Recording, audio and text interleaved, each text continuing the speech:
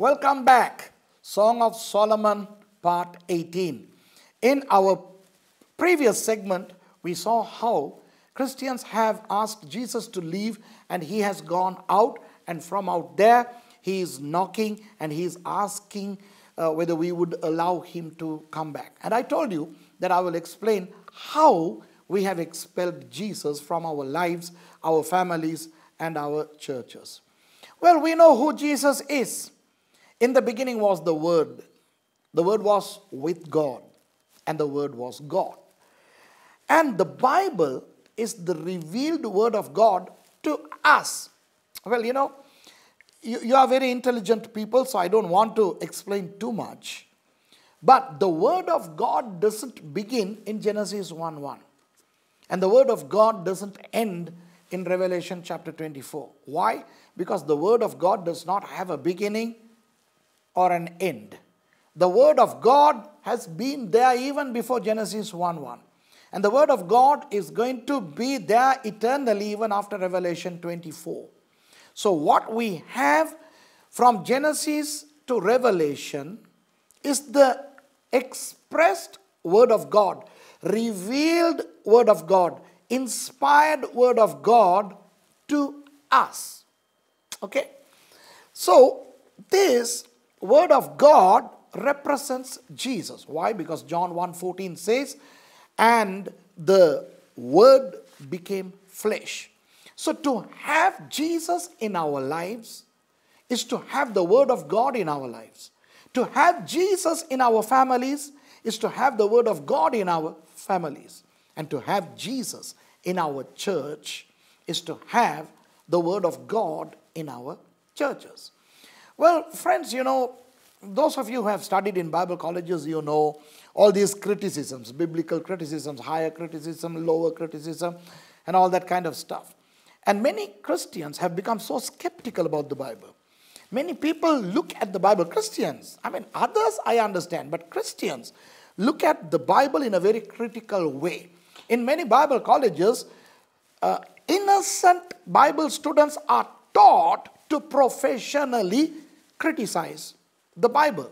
So the Bible has become a book of criticism, not just by outsiders, but by us, insiders. And many people have dishonored the Bible. The Word of God has been either expelled from Christians or replaced by other things. Okay, let's talk about our personal lives, our family lives, and our church lives. Okay, personally, how many of you read the Word every day, passionately? Well, Suresh, you know what? We don't have the time because we are very busy. Yeah, that's the problem. Many Christians are too busy to spend time with the Bible. And I know that so many people read the Bible just as a bedtime sleeping pill right before sleeping. And they don't have a method to read the Bible. They don't sometimes read some of the hard to read, hard to understand portions of the Bible, such as the books of Chronicles. They don't like name lists. They don't like those hard to understand scenarios. They right before sleep, they say, oh God, speak to me from your word. And they put the finger and they open, and what do they get? Usually the book of Psalms, because that's the one that is right in the middle. And many people love to read the book of Psalms because there are 150 of those, and they are very loving, nice, cuddly, and that's how many people read. Okay? Now we need to read the Bible. Many Christians, now let me talk about maturity later on in our study, but I'm just telling you, many people don't know the list of the 66 books in the Bible in their order, but they have been Christians for a long time. Okay? Many families don't have Bible reading as a family. Many individuals don't spend time reading the Bible a lot. And in many churches, the Word of God has been replaced with other things. Look, if you replace anything, if you replace the Word of God with anything, and that thing could be good or bad, that's bad. Worship is wonderful. Prophecy is wonderful. Anointing is great. Ministry is superb. Healing and, these are all wonderful words of knowledge. Great. But when these things replace the word of God, then these things become bad. Many people are preaching many things like prosperity, healing, anointing, all that kind of stuff. Just to substantiate their theories, they pick and choose some Bible verses from here and there. But they don't preach the word as the way it should be. So, if you don't have the word of God in your lives, in your families, in your churches, then you are spiritually sleepy. You are sleeping. And the word of God himself, the Lord Jesus Christ, would politely get out. And from out there, he's knocking on the door of your heart, your family, and your church. And he's saying, can I come back? In the form of his word. Of course, Jesus is omnipresent, so he is everywhere. But he wants to bring his word back. Now, what is the response of the church? As I said in our last segment, not everybody. So if you are a word-abiding Christian, if you pastor a word-abiding church, wonderful, praise God for that. Okay, I'm talking about those who are not. Okay, here is their response. Verse 3, I have put off my coat, how shall I put it on? I have washed my feet, how shall I defile them? Aha! Well, you know what? Two things are expressed in a metaphorical form here. Put off my coat. What is the coat? The raiment, the clothes of righteousness. We were unrighteous sinners. We were dead in our sins and trespasses. When Jesus came and he gave us life. Okay? We are born again. What did he do? He has clothed us with the cloth of righteousness. That's Christianity. What is righteousness? By definition, right relationship with God. Those of us who did not have a right relationship with God are now, because we are Christians, through Christ, we have now the relationship with God. That is righteousness. Some Christians have removed the cloak of righteousness, the raiment of righteousness, thereby becoming unrighteous again. What is that? They have lost it. They are no longer in a right relationship with God. Now, we are not here to discuss Calvinism. We are not going to discuss eternal security. We are not going to discuss once saved, always saved. I mean, is it true or not? I don't believe in that. That's a different ball game. But what I'm saying is there are many Christians who have lost their right relationship with God. Families who are Christians, but they have lost relationship with God. Churches, many churches, they don't have a right relationship with God. What does that tell you? Backsliding. So, to putting off our coat is backsliding. Many of us have backslidden. There are two kinds of backsliding. One, the obvious kind. You know that this person is out. But the most tricky, subtle kind of backsliding is that we are in the church. We worship. We do everything Christian. But then in our hearts we know that we are far, far from God. We are backslidden. So many Christians have backslidden personally. Many families have backslidden. Many churches, yes, they function as church, but they are backslidden. So the church is responding to Jesus, who is now waiting outside, wanting to come in. They are saying, well, you know what? We are backslidden and we don't see a way to come back. I mean, there are many Christians. Perhaps you are one of them. If not, you know others who are. Once upon a time, they were wonderful Christians. Now, they are not. They are not in Christ. They are not in the church. They are not Christians. Okay? Backsliding is very prominent nowadays. Many Christian countries have backslidden. Many American Christians have backslidden. Many Sri Lankan Christians have backslidden. Sad. Many Christian families have backslidden. Okay? Then the other thing is, I have washed my feet. How shall I defile them? What does that mean? Feet. Remember the beautiful chorus that we sing? How lovely on the mountain are the feet of him who brings good news, good news. Okay, the feet of him who brings the good news on the mountains are so beautiful. What is the metaphorical meaning of that? The beautiful feet are of those who serve God. And when you walk with your feet, when you climb hills and when you cross quagmires, when you go passing damp lands and muddy terrain, your feet are bound to get dirty. So the feet of the person who serves the Lord is dirty. Not in a spiritual sense, in a metaphorical sense. Okay? So here, these people are saying, I have washed my feet. Which means, I have quit serving the Lord. Aha! I have quit serving the Lord. Many Christians who were in the choir are no longer in the choir. Many Sunday school teachers do not do that ministry anymore.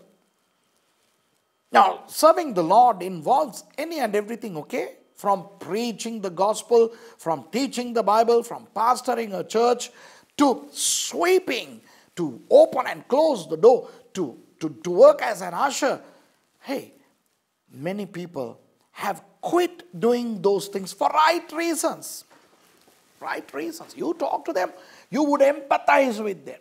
You would agree with them. So two reasons are shown by Christians, churches, and Christian families for kicking Jesus out of their lives, families, and churches. Number one, we have backslidden. We are no longer like the way we used to be. Number two, well, we served the Lord, we did ministry, but then it's so hurtful. It consumes a lot of time, money, energy. Nobody appreciates us. Oh, you know what? I am going to teach a teaching in the near future on backsliding. Why would people backslide? Okay? So, I will do that. Many Christians have backslidden. Many people have quit serving the Lord. So that's what they are saying. They are saying, sorry Jesus, we cannot have you back in because we have backslidden. But look at Jesus in verse 4. He's saying, my beloved put in his hand by the hole of the door. Still the bride is talking. My beloved put in his hand by the hole of the door.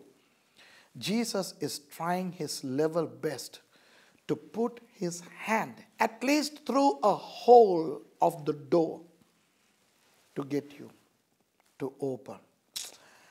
He's not giving up. Why? Because it was so expensive for him to purchase the church. Remember how he died, how he bled to buy us back, to purchase us back. And he is not going to give us up easily. He is not going to give the church up easily. He will try until when? Until the rapture. Remember, last time I told you that this whole section implies the rapture, whether you believe it or not. Okay? He is not going to give up on you. So my dear brothers and sisters, if you are an individual, a family, or a church that have expelled Jesus, you still got time because the church is still on this earth. The rapture is coming, whether you like it or not, whether you believe it or not. Okay? And Jesus is even looking for a small hole to reach you. Perhaps this teaching, if you're watching me now, perhaps this could be his reach out. Okay? One more chance. Okay? At last, chapter 4 and the last line, and my bowels were moved for him. There will come a day when the bowels of us would move. Okay? So shall we go to the next segment? Okay? Verse 5. I rose up to open to my beloved, and my hands dropped with myrrh, and my fingers with sweet smelling myrrh upon the handles of the lock. Why? Because Jesus was trying to open. He was handling the lock. And what does myrrh mean? Remember, we talked about myrrh, and we talked about the fragrance. I mean, myrrh talks about the royalty of Jesus. He's the King of Kings. Okay? And the fragrances, they talk about the sacrifice of Jesus, the presence that Jesus receives from the hands of believers. Remember all those we talked? So Jesus, who was actually meddling with the locks, he has left the smell, the odor, the fragrance on the lock. So when at last the Christians want to open the door, when they touch, they feel the myrrh, they feel the fragrance, they feel, Jesus was right there. But look at verse 6. I opened to my beloved, but my beloved has withdrawn himself and was gone. That is rapture. Whether you like it or not, whether you accept it or not. There comes a time when Jesus gets out of this world. He is going. Well, in fact, it's the Holy Spirit who takes the church. And Jesus comes from heaven halfway to welcome his bride. That's all fine, but isn't he here now? He is omnipresent. Jesus is there. Is Jesus with you? Of course he is. The Holy Spirit is in you, of course. But there comes a time when Jesus is no longer to be found on earth. So repent before it is too late.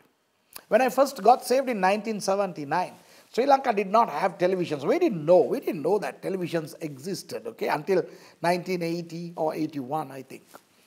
Then in 1979, we went to watch movies in theaters. You know, these good old black and white movies. We are talking about Sri Lanka, okay? And in 1979, suddenly they brought a movie projector and they showed us a wonderful movie in the church. They darkened all the windows and they showed this movie that's called Thief in the Night. It was a color movie. Hey, have you watched that? It's still on YouTube. A nice old movie about the rapture and the post-rapture scenario, the coming of the Antichrist, the 666 and all the paraphernalia.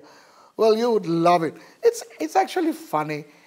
You know, the 1970s mentality of the rapture and what would happen in the world.